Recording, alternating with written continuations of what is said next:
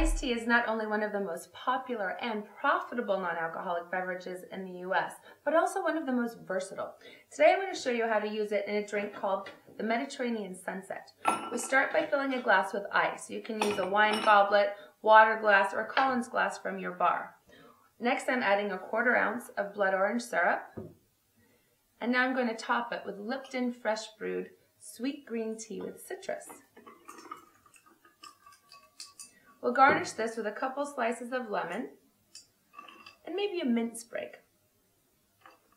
It's a refreshing and delicious drink to serve to your guests. Cheers.